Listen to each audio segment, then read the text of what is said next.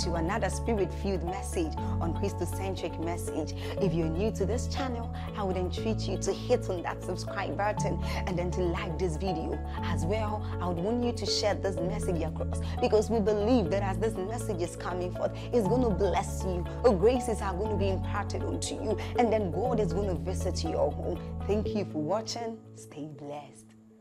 Truths that relate to the new birth and redemption. It is important, for instance, that believers understand the entire scope of the work of salvation. You will be amazed at how many believers, and respectfully speaking, even leaders in the body of Christ, who cannot intelligently articulate the work of redemption. It's like a doctor with no knowledge of anatomy, no knowledge of physiology. How did you become a doctor? Are we together now? Yeah. These are foundational truths. Believers have to understand what happened from the beginning. They have to understand the fall of man. They have to understand Jesus as perfect theology, the mystery of the death, the burial, and the resurrection of Jesus. These are foundational pillars. We may differ in our levels of our approach to ministry, but these are foundational pillars of the Christian faith. If they are not known, we cannot walk in victory. Truths like the identity and the authority of the believer in Christ. Paul, as part of his apostolic ministry, took out time all through the epistles, especially the book of Ephesians. When you read, he took out time to give a very clear exegesis of the truth of God's word, to help the believers understand their position in Christ. There is a positional advantage that we have in Christ, and believers must understand this. If we do not understand these basic truths, and then you go to deeper and weightier matters of the spirit, you will find out that we become ever learning but never coming into the experience, the knowledge of the truth. This is the tragedy of the average believer. We are not in ignorance, but we have a deluge of spiritual truth whose relevance we cannot point in our lives. We know almost every topic. We know almost every great teaching. But to be able to sequentially arrange them and produce constructive victory in our lives, most times we do not know how to combine them. The concept of sin, the concept of righteousness, the concept of uprightness, the concept of holiness, the concept of salvation, the concept of the gospel. These are very important. I'm just running through very intelligent spiritual issues that every congregation, every man of God who intends to build a people of power and grace must ensure that somewhere in their growth process, these foundational truths are captured in their experiences. Lack of the understanding of these things will give the devil an edge over the believer. Are we together? Then the ministry of the word of God. This is a doctrinal truth that we must understand. What is the value of the word of God? The average believer studies the Bible, studies scripture, and exposes himself to spiritual truth just to ease the guilt of not looking spiritual, or to conform to a religious ritual. The Bible talks about the logos of God. John 1 verse 1. It says, in the beginning was the word, and the word was with God, and the word was God. Very powerful scripture. So you have to understand what the word of God is, because the Bible tells us that man shall not live by bread alone, but that he must live by every truth that proceeds from the mouth of God. Then the ministry of the Holy Spirit. Listen, let me tell you, there are so many believers who want to walk in the reality of the power and the glory of God. Many sincere preachers, many in the body, they want to enjoy certain levels of victory, but they have not been taught, constructively taught, about the person and the ministry of the Holy Spirit. Even though the Holy Spirit plays a very vital role in salvation, there is a separate encounter with the person and the office of the Holy Spirit. Are we together? Then we talk about kingdom living. We now begin to bring believers into the revelation of the kingdom. Jesus began to talk to us about the kingdom. What is the kingdom? The character of the kingdom. I'm showing you doctrinal truths that if ignored, there is no church happening, I guarantee you. Then kingdom concepts like faith, kingdom concepts like hope, like love, like peace. These are very powerful truths that must be taught the believer. You have to understand what the peace of God is, what it means to live and walk in love, the power of hope, the power of faith. The Bible talks about faith being a shield. It says, wherein with it we'll be able to quench every fiery dart of the enemy. Then we now come into subjects of the realm of the spirit, the reality of the satanic kingdom that has been so ignored by many people. In an attempt to show the excellency of the reality of the finished work of Christ, we have ignored the fact that there is a devil roaming around our horizon, and the Bible tells us to not be ignorant of his devices. This is where truths that deal and relate with spiritual warfare, the reality of the satanic kingdom, the fact that there are real demons who are out to sabotage the purposes of God in the life of the saints, and that if the saints are not equipped with the requisite level of spiritual intelligence, then we may not be able to walk in victory. Are we together? Then we come to the ministry of prayer. Prayer was such a powerful subject that the disciples came to Jesus and said, teach us to pray. So you don't just learn prayer by praying alone, you are taught how to pray. Their issue was not prayerlessness, their issue was inaccurate prayer. There was something about the prayer of Jesus and the result that came from his prayer, and they said, teach us to pray. Then he began to teach them. He says, when you pray, pray thus. He didn't just say recite these words. It's a spiritual formula. Abba, Father. When you pray, pray with the acknowledgement that there is a source, a sustainer, a defender. Then he says, which art in heaven. That means you will need faith in your prayer because he's not in your domain. You are interacting with two realms. Then hallowed be your name, that you come to him with the spirit of reverence. Your kingdom come. Prioritize the kingdom, because if the kingdom comes, many things you want to ask for will no longer be needed. Jesus is teaching prayer so that when you go to the place of prayer, you are not just shadow boxing and dissipating spiritual energy that cannot produce results. This is largely what we do. Just because we dissipate a lot of spiritual energy, we convince ourselves that on the strength of the enormity of the energy that is dissipated, we are making contact in the spirit. It may not be so. One man prayed and a territory was shut. It was deprived of rain. One correct prayer. Then we talk about the subject of kingdom advancement. Listen, if you're a man of God here, you may want to write some of these things down and build a catalog of your spiritual, your mentorship system to the members. These are the truths that members should come to receive.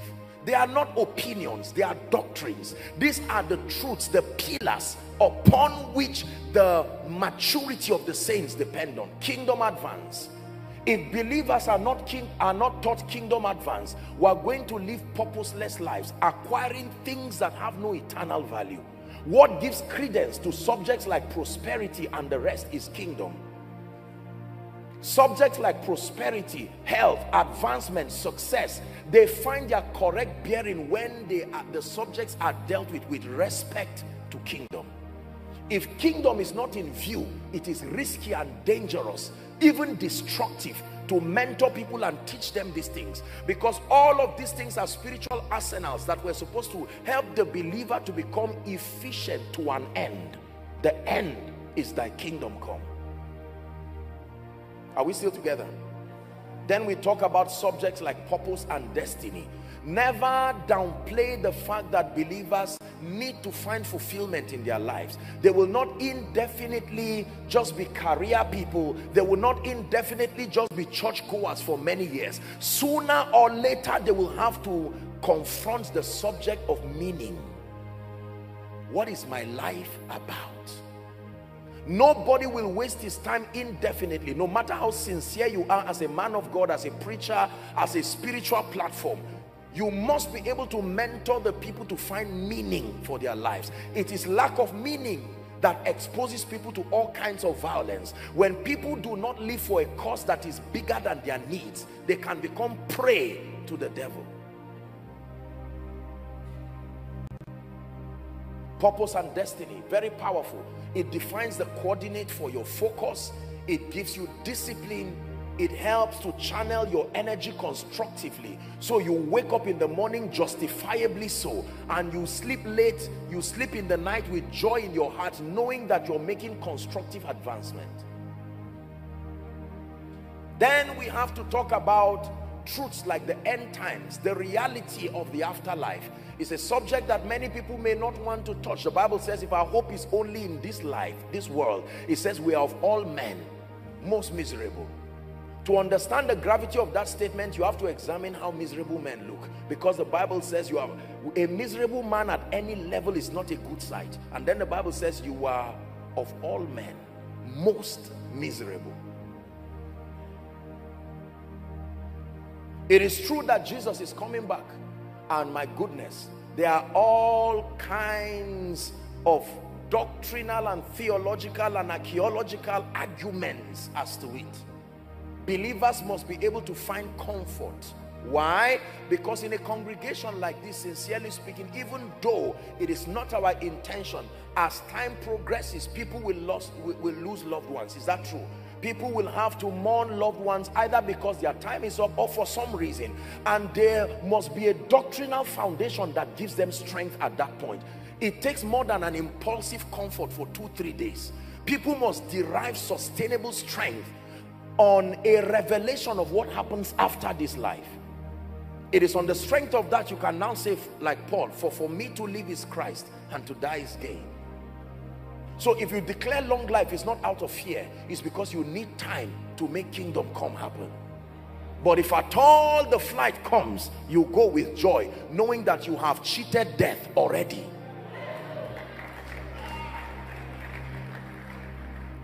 Is God helping us? These are the doctrinal truths. These are like spiritual classes, schools of the spirit that you have to pass through. You cannot go through these things and still be weak and be tossed to and fro. The Bible says it is for this that the Bible says, Ephesians chapter 4, when you read from verse 10, to this end the Bible says he gave unto some apostles and prophets, evangelists, pastors, teachers, for the maturing, the equipping of the saints, that the saints now being matured will do the work of the ministry, to the end that will attain that stature in the spirit. It says, not tossed to and fro by every wind of doctrine and the sleight of men, wherein they lie to deceive. Stability comes through doctrine. Then we will not also neglect matters of life, like the economic system of the kingdom. Look at me. Did you know that the kingdom of God has an economic system that must be studied? There are different systems all across this cosmos, but God has his economic system. That means there is a kingdom provision for the welfare of the saints. It is irresponsible, and I submit to you with all due respect, it is irresponsible for a man of God to have the privilege of being with a congregation for many years and not expose them to the economic system of the kingdom, because these are matters of life.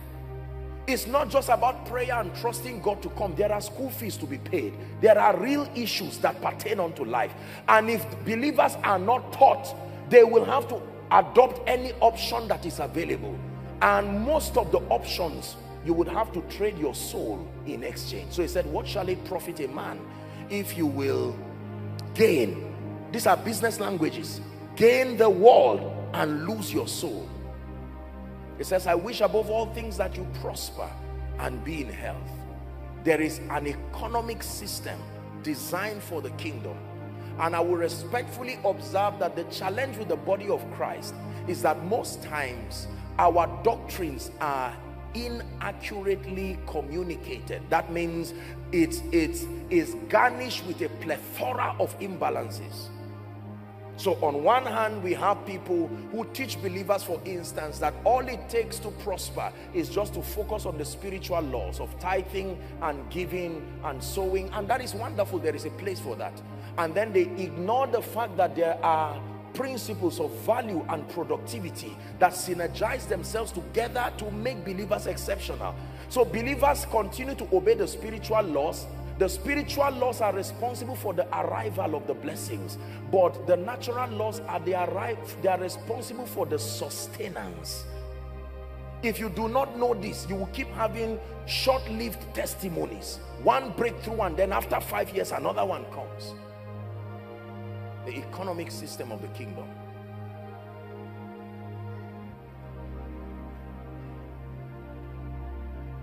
Then of course we have to teach believers on things that relate to relationships, family life. We are relational beings.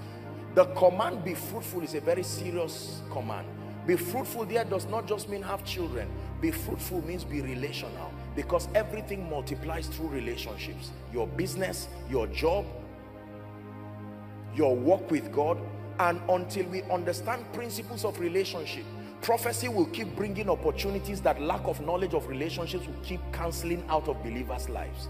There are many people who receive prophetic words. May God connect you to destiny helpers. May God lift you. They say amen, but not understanding the requisite principles for maintaining and attracting relationships. They will be spiritual, pray in tongues, but if you do not have this as a pastor, as a man of God, you will never have sustainable membership, because the membership affects people before your members. And there are principles, not only spiritual principles, psychological principles that must be in place. Let me tell you, human beings are not stupid. They will not indefinitely be loyal to someone and a cause without an interplay of these truths. If you are with me, say amen. Probably God is revealing to someone right now. This is just an introduction. Whilst you've heard me speak, God is telling you, you see the area you have ignored. The area of loophole, the area of ignorance, the area of carelessness in your life becomes the access point of Satan.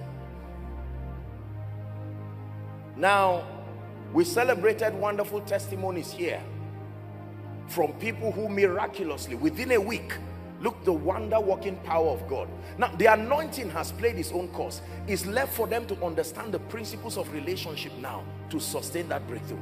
Is that true? So receiving a prophetic word is not enough. You have to be equipped with truths like the law of honor to understand these principles. So when you say a believer is matured, you don't just mean he has been around spiritual things for a long time. No.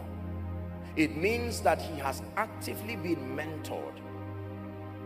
Believers must submit themselves to mentorship.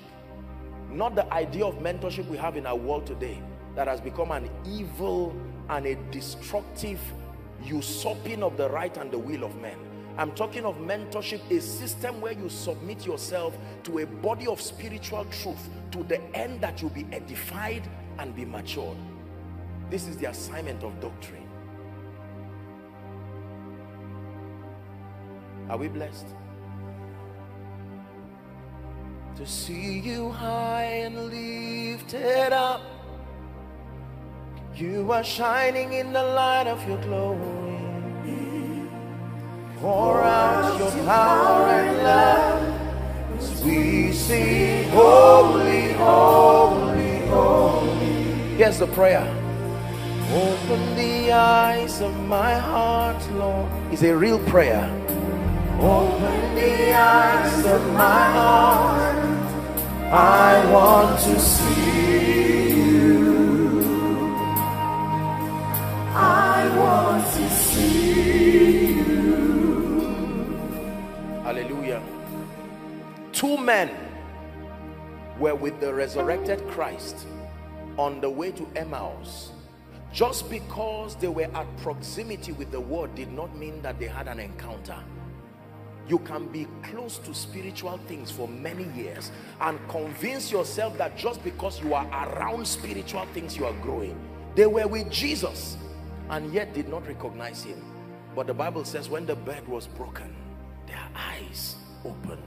Can you pray whilst you are seated? Lord, open my eyes. Let this be a journey of transformation. Let this be a journey of growth. Please pray.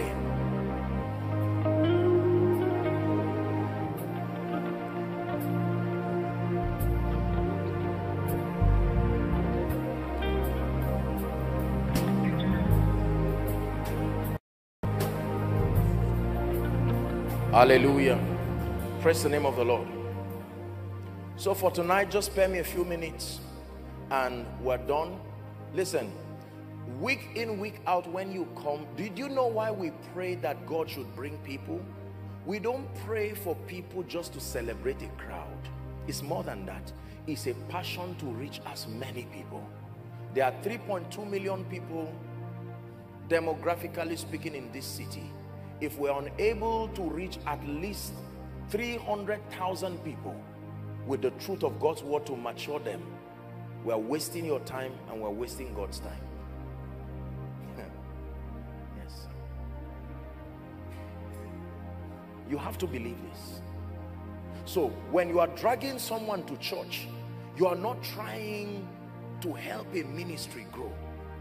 You are looking at him and like a doctor, you can scan through his life. While he comes to say my life, you can see the spiritual gaps. You know the laws he's breaking in an instant. And you know if God does not help this man, just agreeing and praying will not solve the problem. Because the truths that this person needs to learn are many. It is understood. That is what sponsors your compassion. When you draw someone to the house of God, you are already excited, because more than an instant miracle, he now has the opportunity to be immersed in this spiritual truth. So he leaves that service with an enlightened understanding, and he would thank you for it. While the word of God is coming, he can see the gaps in his life. There is a grace given to a man that can open the eyes of men.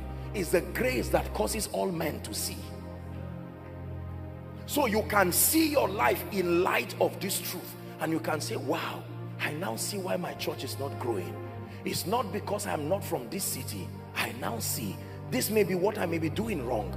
And then because you are told to receive with meekness the engrafted word, you are not ashamed of God exposing your area of growth. It's like saying you are better today than you were yesterday, and you receive it with truth. Then you go back like the foxes of Samson, and you will do mighty and terrible things for the kingdom. This is what I seek by the Spirit of God that will happen in our lives. That week in, let me tell you the truth, I give you a guarantee. If you come here week in, week out, and you cannot constructively measure your spiritual growth, I am wasting your time. Please look for something important and do with your life.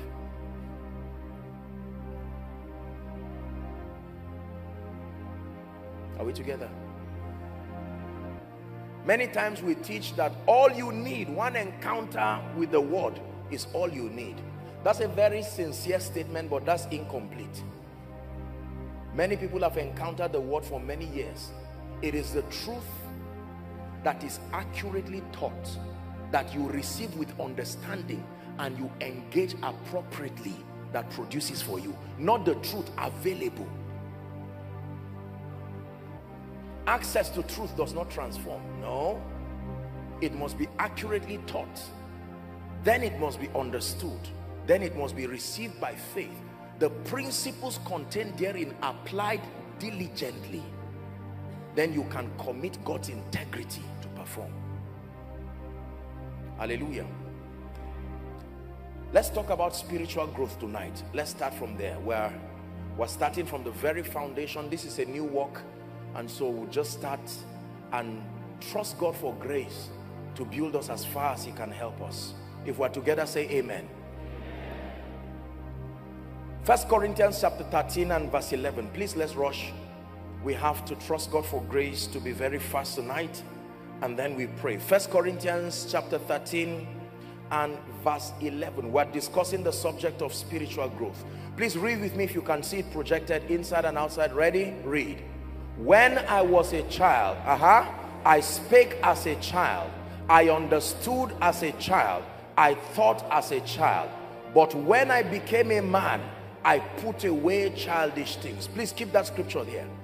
Paul is admonishing the church in Corinth, part of his apostolic ministry, and he's talking about the characteristic features that represent childishness in the kingdom. That you know a child, number one, by how you speak. You know a child, number two, by your level of spiritual understanding. Are we together? You know a child by your thought process, because your life is a reflection of your thought. So we can piece this together and accurately gauge the spiritual level of a man. The way that you speak, your degree of comprehension, and the way you think, the way you process spiritual things.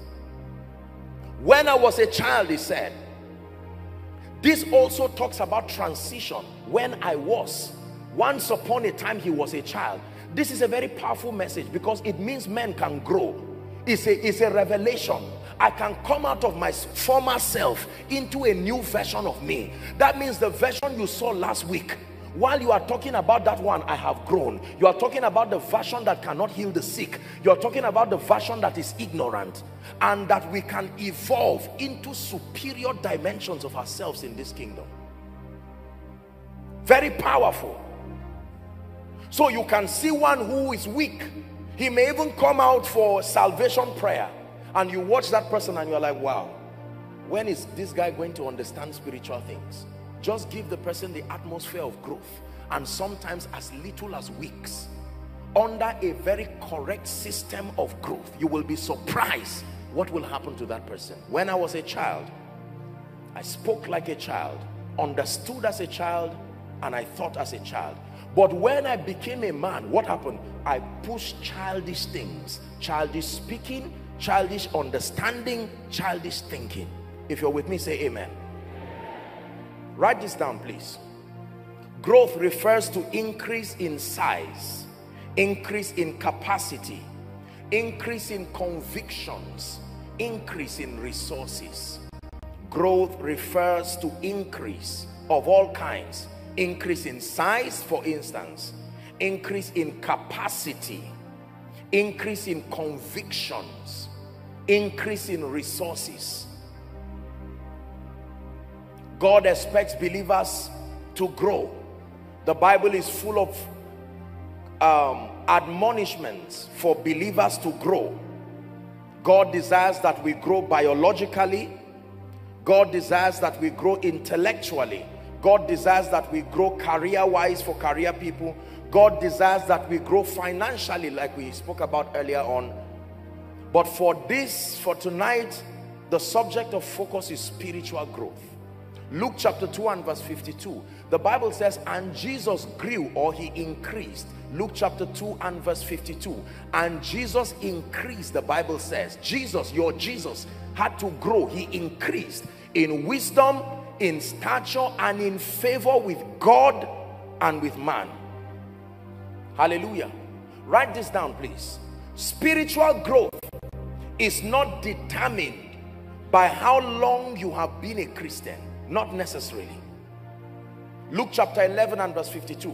Spiritual growth is not determined by how long you have been a Christian. Just because you gave your life to Jesus in 1990 or 2000 or 2010, the passage of time does not necessarily equate spiritual growth. Listen to this. Jesus is speaking to the scribes. He says, woe to you lawyers, for you have taken the key of knowledge. You've been here for a long time. You have refused to enter yourself, and you have stopped others from entering. Most times we pride ourselves just because we have memory of the day that we came out to make an altar call. And you hear people say things like, I have been a Christian for 20 years. Now that's worth our applause. I'm not downplaying it, but I'm saying just because you gave your life to Christ, it's like someone who bought a car in 2000, and just because a car is in his house, he tells you he's a driver. No. The presence of a car does not necessarily mean the ability to drive.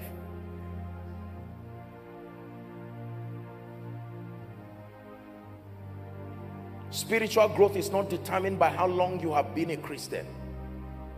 Write this point again. Spiritual growth is not necessarily determined by church attendance and observance of religious activities. Spiritual growth is not necessarily determined by church attendance and observance of spiritual activities. 2 Timothy chapter 3 and verse 7. That means just because you've been around church for a long time and you've been engaging in spiritual activities, it does not necessarily mean that you are growing spiritually. Paul was teaching his son Timothy doctrine, and he said there are a kind of people who are ever learning and never able to come to the knowledge of the truth. Wow, preach, preacher. Wow, wonderful. And just because you've been falling under the anointing for a long time, just because you've been around crusades, you've been around great programs, when they say who are those who have been in church for a long time, you will stand up. But when we look through your life, we do not see the indices that represent spiritual growth. Is God helping us?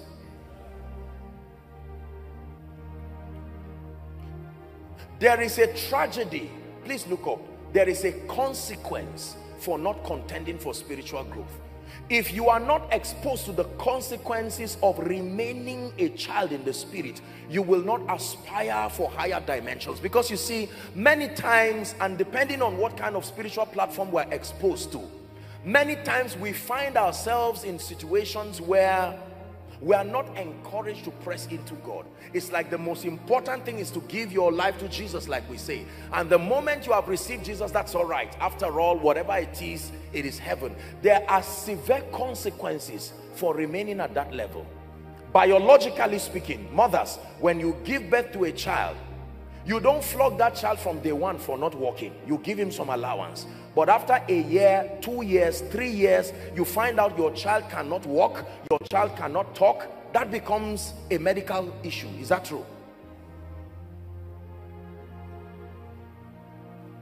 I have put down here three tragedies that will befall any believer who does not contend for spiritual growth. Please walk with me. Let's hurry up. Is God blessing us tonight? Number one, the first tragedy that befalls a believer who does not contend for growth is in Ephesians chapter 4 and verse 18. Ephesians chapter 4 and verse 18. The Bible says, having their understanding darkened. Look up, please. It says, being alienated from the life of God through the ignorance that is in them because of the blindness of their heart. Do you know what this means? That means even though you have received the Zoe life, watch this, you have received the life of God, it does not mean it will be manifest in your life automatically. The riches of that which you have received that resides in Christ is released through knowledge. And if you do not contend for spiritual growth, you may never actualize in experience the potentials that are captured in this life. So, two believers, come. This is my great generals, just come close to me. By the way, this is Sam, ladies and gentlemen. For many of you, you've heard me say Sam, and those of you who have been blessed by the song You Reign, Elohim. Here's the person who wrote the song. Thank you. Hallelujah. Now watch this. Let me have your attention again. Watch this. Now, did you know that these guys can be born again at the same time? Are we together? Filled with the Holy Spirit at the same time. But this man may be subject to a very constructive mentorship system. And 5 years down the line, you will see the quality of his Christian experience. All wise. You will see that the reality, the riches, the manifestation of that life that he has so received. When you look at it, you will see the quality of his life. This man, even though truly he's given his life to Christ, you do not see evidences that demonstrate the reality of the victory of Christ in his life. The difference is not the love of God. The same Lord is rich unto all. The difference is that one has submitted to a system that makes for growth, whereas the other one has been stunted or wallowing around in religion. Decree and declare in the name of Jesus. Say after me, in the name of Jesus, I obtain grace to grow spiritually. So the potential that this life of God that we have, this divine life, is released as we grow. If you do not grow, it will only remain in theory that you are a partaker of this divine life, but nothing in your life will show forth the excellency of that victory that is in Christ. Are we together? Tragedy number 2. What happens to a believer who refuses to contend for growth? Galatians chapter 4 and verse 1. Galatians chapter 4 and verse 1. Now I say that an heir means a partaker of a throne, a benefactor of an inheritance. But for as long as he is a child, he is no different from a servant. Some version says slave, even though potentially he was designed to be Lord of all. Look up, please. The Bible says if you do not grow, your experience as one who is in the kingdom and one who is outside the kingdom will be no different. Does it make sense to you why believers receive the same result as unbelievers? It is because just receiving the life of Christ and not contending for growth, your results will not change. The dynamics that make your life to release the victory that is in Christ experientially is only released at the instance of growth. Oh, oh, oh, oh.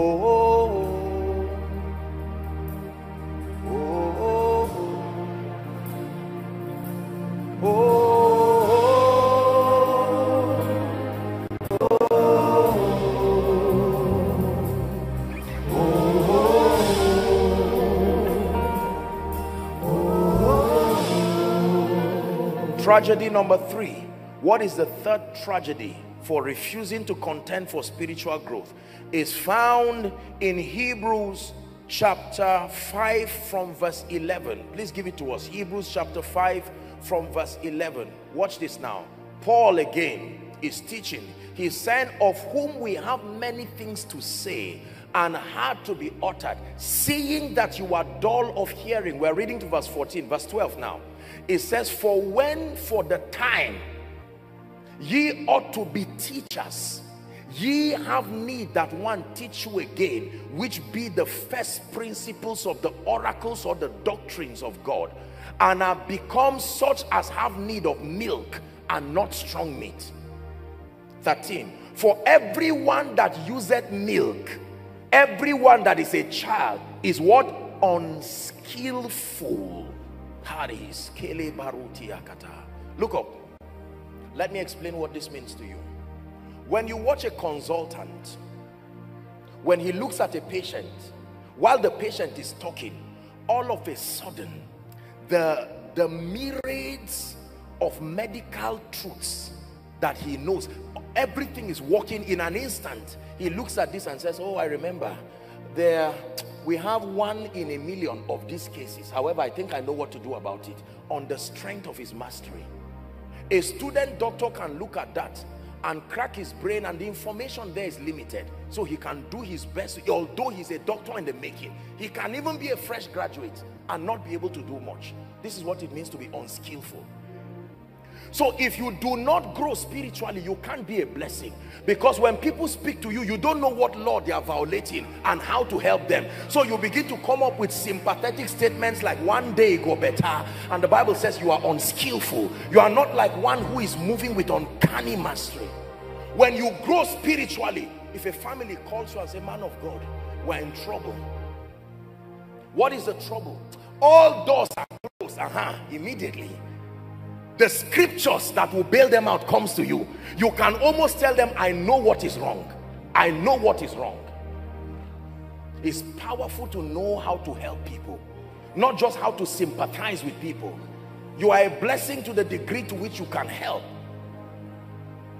Someone comes to you now and says, I hear that you are a member of this great ministry. Nothing is working in my life. Delays. There's no restoration. The moment you hear restoration, you know all through scripture, everywhere there were losses is the prophetic that brought it back. So restoration is exclusively the ministry of the prophetic. So you don't just tell that person, let's pray, God help him. That's a careless prayer. You seek to introduce him to a true prophetic voice. They are taken for a prey, and none say it, restore. This is what it means to be skillful. Someone comes to you and says, I am gifted, I'm a graduate, but doors are not opening up. I have a business. And you know exactly what is there. Because you see, James 2:26 says, a body without a spirit is dead. The business is a body. Where is the spirit that gives it life? So you know what to introduce. Are you getting blessed? If you refuse to grow spiritually, you become unskillful. You cannot help yourself and you cannot help people. This is the tragedy with the poor. Is responsible for what outcome? Mastery in the spirit is to be able to connect spiritual laws and their desired outcomes. So when you see people and they cry, you know what spiritual law to help them with. Like a doctor, when a patient says, I'm running temperature and I've not been able to eat, I even threw up. You are not a doctor, but help me guess what you think is wrong. Who taught you that although you are not a doctor, notice you did not say runny stomach, but don't you know that cholera, he also vomits? Why didn't you say cholera? Because there are certain things you have been taught through experience that when a patient behaves like this, this is how to help the person. This can happen to you spiritually. Listen to me, I'm teaching you this so after the grace, some of you will run home and say, come, I found what the problem is. I know exactly why this family is not rising.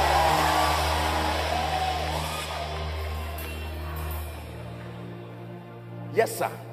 Yes, sir. With accuracy, you can know. When mama comes to say, are you seeing this? I went to bed and I had a dream.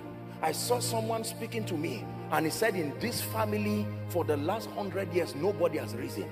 And everyone is putting their hand on their head and you now join them. What is the excellency of your spiritual investment? But the issue is not just saying, let's pray, don't mind the devil. You say that thing, you would die like a chicken. Because many people have arrogantly made bold claims. Don't stand before Pharaoh until you see the burning bush. If you have not seen the burning bush, leave Pharaoh alone. Your encounter with the burning bush is what supplies the strength and stamina. You can stand before Pharaoh and say, thus saith not me, the one I met, let my people go. Because Pharaoh is stubborn. God does not hide the fact that Pharaoh is stubborn. He will say, oh, God spoke, go. He will say, who is that? You have to show him a token of your encounter that I really met him.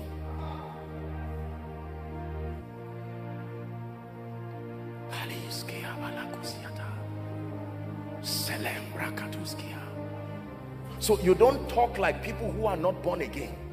When believers are lamenting what is wrong, you go to scripture.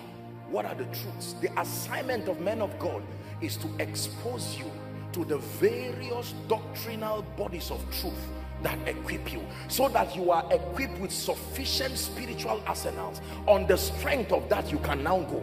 If you are in your office and someone beats his chest and say, except I am not this, you will not rise. You don't need to start talking as if you are not born. Leave him in peace. That man you see, you should even be pitying him while he's speaking, based on what you know. If you actually engage what you know that it will cause more destruction for that man. So you will search which one can manage the situation and leave the man as a witness. Listen, sit down. Please don't be excited for nothing. Look at me. This is how dominion is produced. Dominion is not just an impartation, it's the resultant effect of your comprehending the mysteries of the kingdom. You surround yourself with the principles of the kingdom like chariots. They make you a wonder to behold.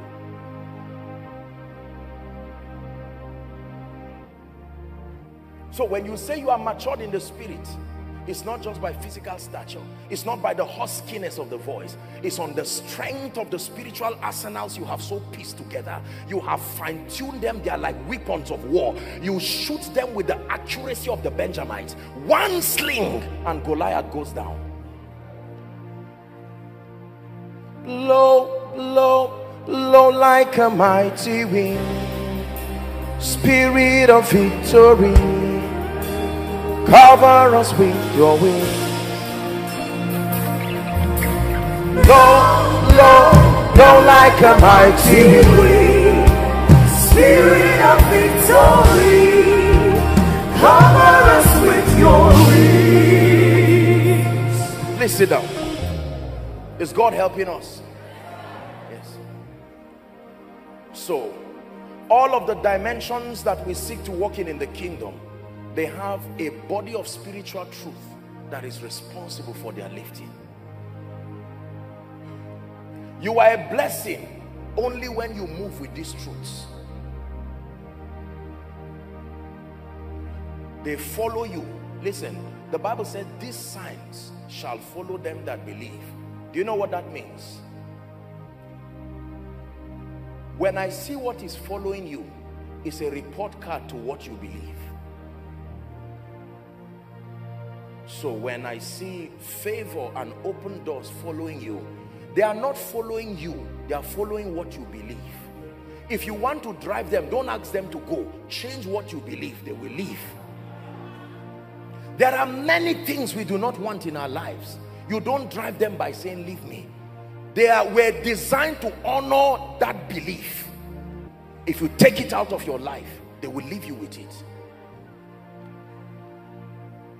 Hallelujah. Let's wrap up tonight. Indices to measure spiritual growth. Let me give you 4 spiritual indices that help the believer to measure spiritual growth. Pray in the spirit in 1 minute as you are seated. 4 indices that help the believer to measure spiritual growth.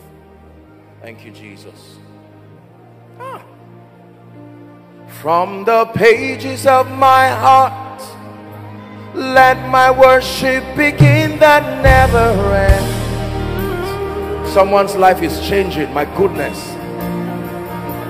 From the pages of my heart, let my worship begin that never ends. To the God of all flesh. You're my God and your name is Yahweh. Your name is Yahweh. Yahweh.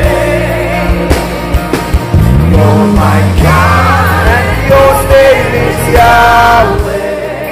His name is Yahweh. Yahweh. Hallelujah. Please sit down. Now, please let me have your attention. We're about to measure to what degree we have grown in the spirit, and with it challenge ourselves. Let me give you an advice. Never be ashamed when the word of God comes. Sustain the ability to tremble at his word without any sense of shame. When Minister Freke was here, he said we should lift our hands like children. That is the attitude. He said, let the little children come to me. He says, do not forbid them, for such the kingdom of God requires childlike approach. I come to you with my heart open, and he vets you in light of his truth. Then you repent. Repentance is not a word for sinners. It's the name given to the process that realigns you back to God's patterns. It's called repentance.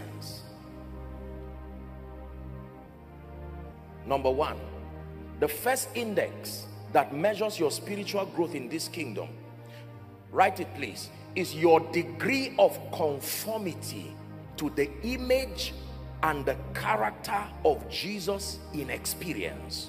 Of Jesus experientially or in experience. Colossians chapter 3 from verse 1 to 15.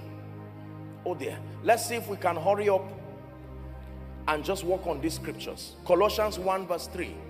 It says, if ye then be risen with Christ, seek those things which are above, where Christ seated on the right hand of God. Keep reading. Verse 2. It says, set your affections. He's showing you a litmus test for your spiritual life. Set your affection. Something about your affection reveals your level of growth. Set your affection on things above. He never said don't have the things of the earth, but set your affection.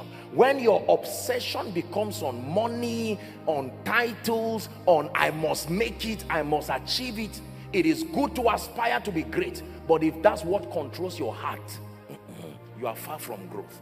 Set your affection, let's hurry up, on things above, not on things of the earth. Verse 3. For ye are dead, and your life is hid with Christ in God. Verse 4, very quickly, I'll run through it. It says, when Christ, who is our life, shall appear, then shall ye also appear with him in glory. Now, mortify therefore your members. That means you have a responsibility. Mortify your members which are upon the earth: fornication, uncleanliness, inordinate affection, evil, what's that word? And covetousness, which is idolatry.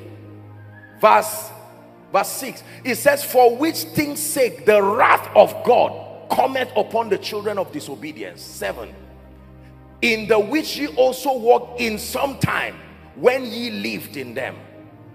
8, but now put off all these. Believers, are we together?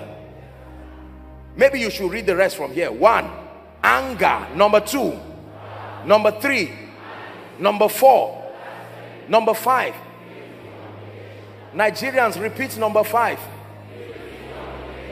Dear wonderful citizens of this great country, try number 5 again.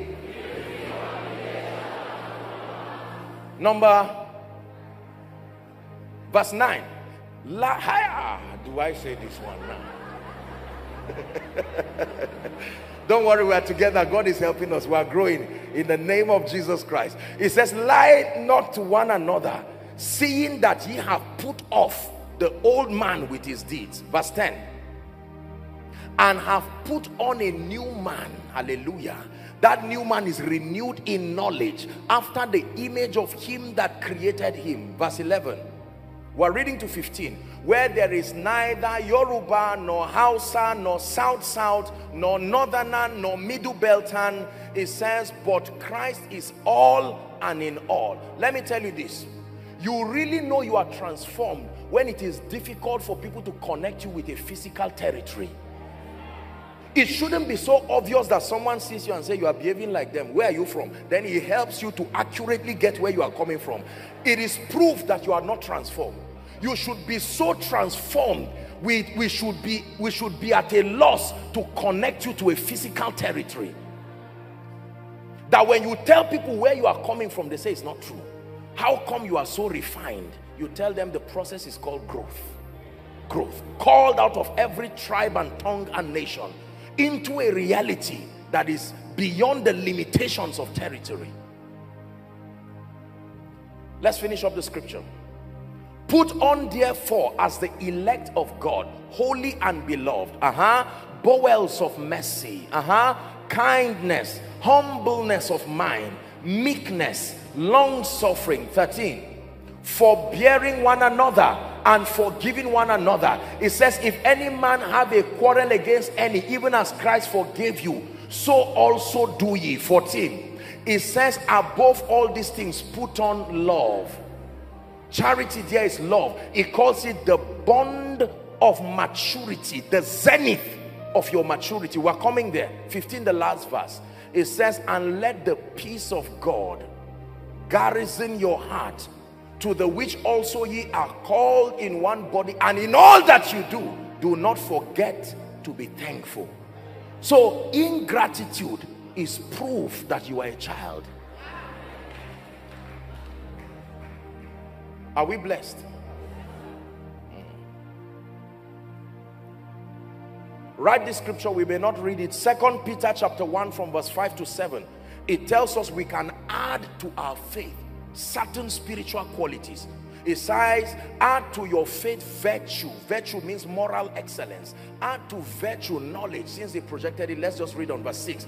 Add to knowledge self-control or temperance. Add to self-control patience. Add to patience godliness. 7, add to godliness brotherly kindness, and to brotherly kindness love. This love thing again. Is God helping us? The Bible says in Galatians chapter 5, popular scripture, and verse 22, the fruit of the Spirit. While I was studying for this meeting, if we can have it, give us the Passion Translation. Is that possible? The Passion Translation, very powerful. The Passion Translation. If we can't get that's all right. The Passion Translation, it puts it in a very, very exceptional and interesting way. That's all right. You can just give us the version we have if the Passion Translation is not there. But it's really very powerful. I just thought that if we look at it, okay, yeah, let's just go back to King James. Apologize for that. But the fruit of the Spirit is love. The Passion Translation says, it says, the fruit which the Holy Spirit works out through a recreated human spirit is love, expressed in its various forms. Then it now begins to say joy, peace. Very, very powerful. Are we together? But let's work with what we have. The Bible says the fruit of the Spirit, that means the fruit that the Holy Spirit produces in a recreated human spirit is love. And the original translation is not just love, joy, peace. It's just love, one word, love. But that love expresses itself in joy. Are we together? Peace. So joy is a subset of love. Peace is a subset of love. Long suffering or patience, gentleness, goodness, faith. 23. Meekness, temperance. It says against such there is no law. There is no prohibition to walking in this. Your degree of conformity to the image and the character of Christ. When people look at you, they should remember Jesus, not you. The more they see you, you should be the clearest representation of Jesus that they can see, not by preaching. Something about the dexterity of the formation of Christ in you should make people desire Jesus.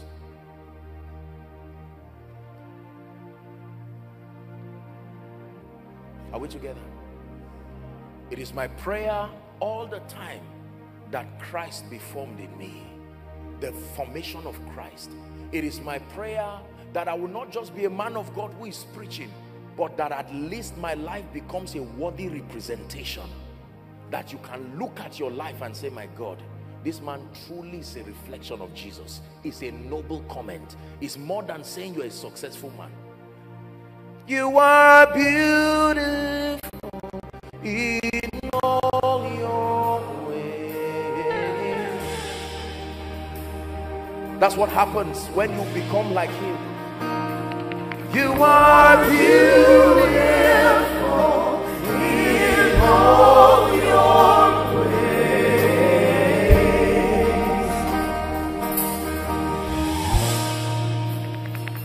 Character. We must trust God by the grace of God to be men and women of solid character. If your preaching is the only thing that reveals you as a Christian, you are not a solid Christian. If your seed is the only thing that shows you are a Christian, if your praying in tongues is the only thing that shows you are a Christian, something is wrong. Look at those who follow Jesus. Even when they tried to deny him, they had been so transformed. They looked at them and said, no, no, no. You are lying that you don't know him, but there is something. Can you be that transformed that no matter how you pretend, someone will say, Kai, it looks like you are a pastor. You say, well, I'm just. They say, no, no, no, no, no. Men shall call you ministers of our God.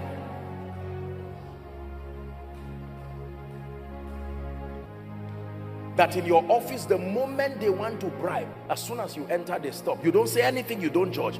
Blessings to everybody. This is the day the Lord has made. Your presence becomes such an inconvenience to darkness. Character. It all belongs to you. Oh, it all belongs to you. My heart my life and everything that I have. It all belongs to you.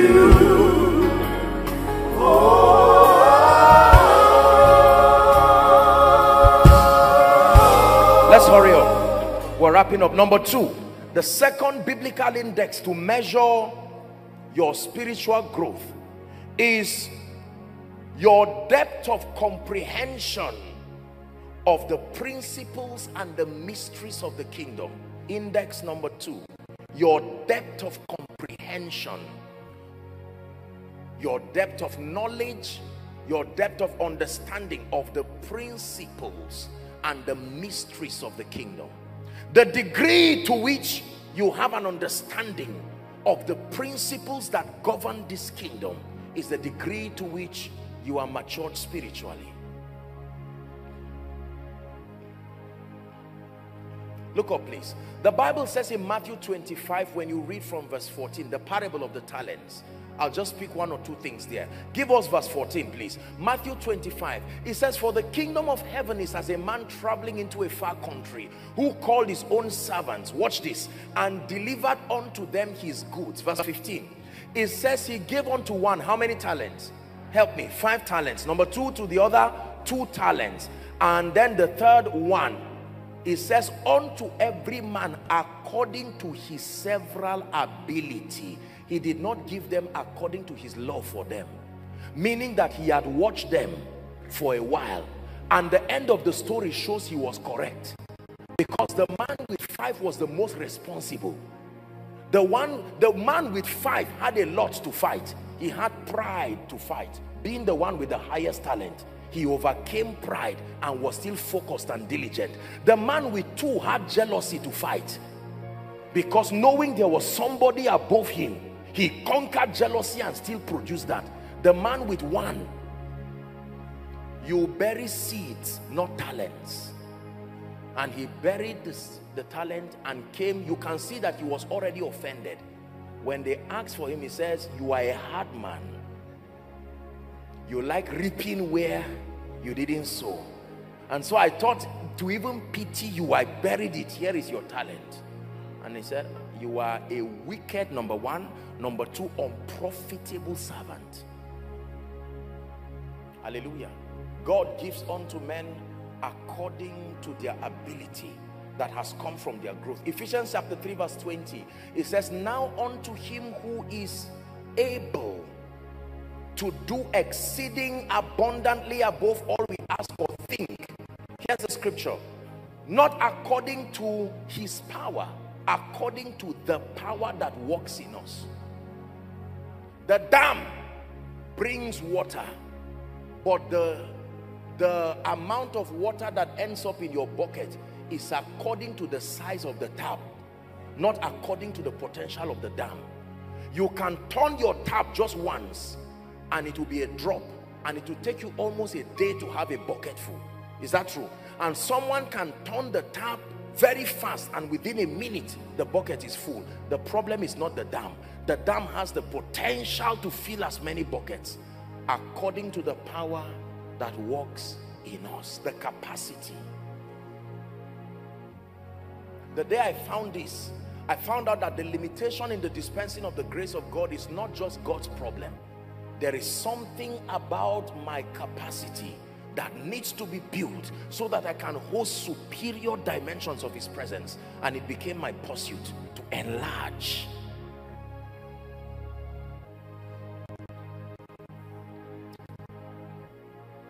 Luke chapter 19 from verse 41 and 42. Jesus lamented. 2 reasons why Jesus cried in the Bible. Number 1 was at Lazarus' tomb when he wept because of his compassion. Second was this over Jerusalem. 3 reasons I meant to say. See, the third, well, the Bible says he cried, he was sweat, well, it was like drops of blood. It says when he was come near, he beheld the city and wept over it. Why did he weep? 42. Saying, If thou hast known, even thou at least in this thy day, the things which belong unto your peace, it says, but now they are hid from your eyes. Jesus wept over Jerusalem and said, Jerusalem, Jerusalem. That's the original translation. If you had known, even in this your time, the things that pertain to your peace. Peace there means your wholeness. But now they are hid from your eyes. We must contend for spiritual truth. Listen to me. We must contend for dimensions of truth that equip us and help us to be mature to manifest the fullness of the life and the power of God. Number 3, the third biblical index that measures spiritual growth, write it down, is the outworkings of the power of God in and through your life.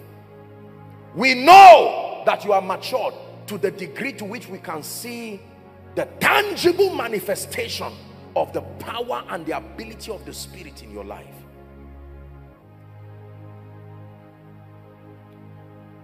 The outworkings of the ability of the Spirit of God in your life. Please write this down. I think I confused 2 scriptures. Let me give you a scripture that had to do with depth of comprehension. 1 Corinthians 4 and verse 20. It says, be not children in understanding. I'm seeing 2 scriptures I omitted here. Be not children in understanding. 1 Corinthians 14, 20. Be not children in understanding. Write it down, please. Then write down Colossians 1 verse 9. The Bible says Paul was praying over the church in Colossae. That's over point 2 now. That you might be filled with the knowledge of his will, wisdom and spiritual understanding. Hallelujah. The outworkings of his power in your life. 2 Timothy chapter 2 and verse 20. The Bible says, but in a great house. Look at me, please. It is not the vessels that make the house great. It is the builder. Even though there are all kinds of vessels, it's still called a great house. But in a great house, please keep the scripture there. It says, there are not only vessels of gold and of silver, but also of wood and of clay. It says some vessels are destined unto honor. Some vessels are unto dishonor. What is the condition? Verse 2. If a man will purge himself from this, prune yourself from this, you shall be a vessel unto honor, sanctified and meet for the master's use, and prepared unto every good work. Let me tell you this. By the grace of God, I know a bit about the power of God. I know a bit about the anointing of the Holy Spirit. I have seen the power and the grace of God. I understand a bit about the dynamics of the anointing. I can tell you this. The vessel is a very important subject as far as impartation and the administration of spiritual power is concerned. The vessel can make the oil look small. In 2 Kings chapter 4, the woman who was owing, her husband died. The Bible says the prophet came and said, what do you have in your house? She said, nothing. That little jar that could feed her was listening to the conversation too, because the anointing is a living thing. So the anointing was hearing and saying, you are calling me small. And the prophet said, you don't know. The problem is not the oil. The problem is the kind of vessel holding it. Go and borrow vessels. Expand. He said, borrow not a few. When she borrowed, it now said to pour the oil. The oil began to multiply to assume the shape of the vessel. The anointing will only be as effective as the maturity of the vessel administering it. The outworkings of the power of God.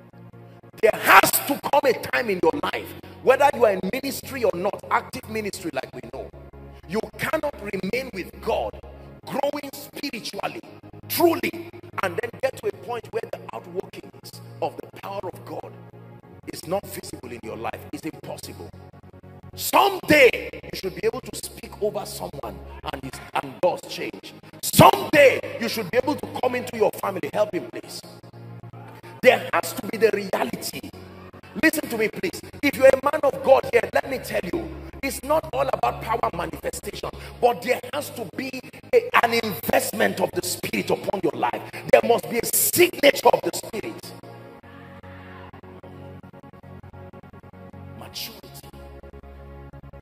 then your word become like the words of God. That lady wearing black, I'm seeing an angel pouring oil on your head. Yes, that lady looking at me. I stretch my hands right now. Something is happening to you. Help her, please. I'm seeing oil being poured on her. This is what happens. This is the place of encounter.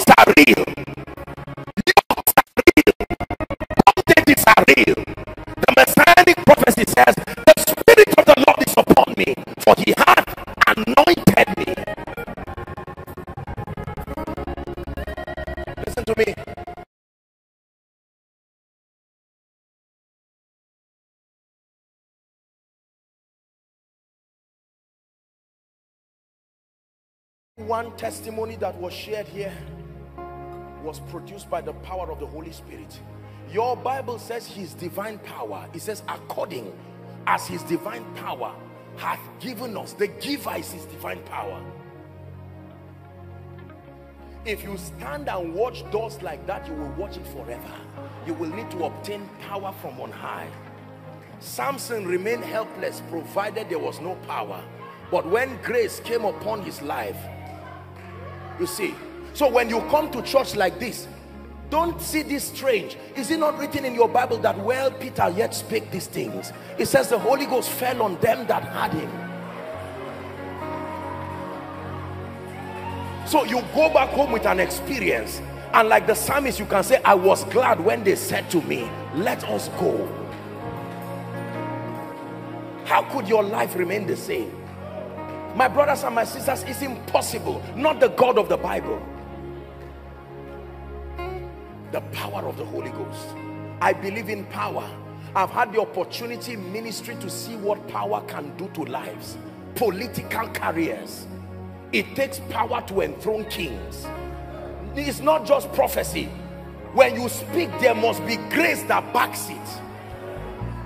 I am a man under authority, the centurion said, and I can tell one, go, and he goeth. The power is and he goeth. Not that I said go. I said go and he goeth. Come and he cometh. So you say open and it opens. Close and it closes. Listen, may grace come on your life this night, that many of you will return back home And in the name of Jesus, you will stand. I'm speaking by the Spirit. Help them, please. I decree and declare, you will go back home like the foxes of Samson, carrying supernatural power to dislodge the workings of darkness. In the name of, help that woman, please. In the mighty name of Jesus Christ. Please sit down. We're wrapping up. Can I speak to you? Everything that has refused to walk, by this time next week, I stand by the Spirit and the grace of God. In the name of Jesus, I command it to begin to walk. I speak by the Spirit of God. Help that woman, please. Every response you should receive, you heard their testimonies. I stand by the rod of the higher priesthood. Every frustration over over your destiny, I release you from it now. Please sit down. We're wrapping up. This is koinonia.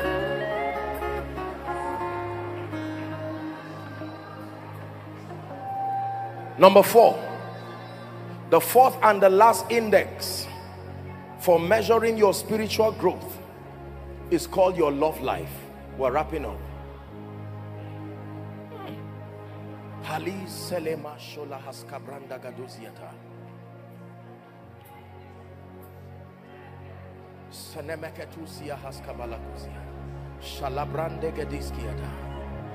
I'm opening doors. Opening doors. That's what the Spirit of the Lord is saying. I'm opening doors. You will think I'm joking, but you'll be surprised to see what happens. I am opening doors. This is what God is saying. I set before you, he says, an open door that no man can shut. I am opening doors. This God speaking to someone. I don't know who that person is, but you came here with hunger. I stand by the grace from heaven and I declare those doors be open for the sake of his majesty. Be open in the name of Jesus. Please sit down. Help that woman, please. Please sit down. We're wrapping up. Listen to me.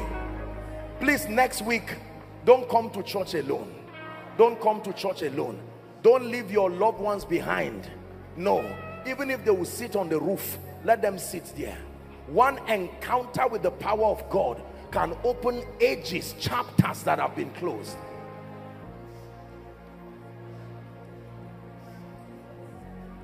Hallelujah. We're wrapping up. We have about 10 minutes and we're done for tonight. Please be patient with me. Listen, please.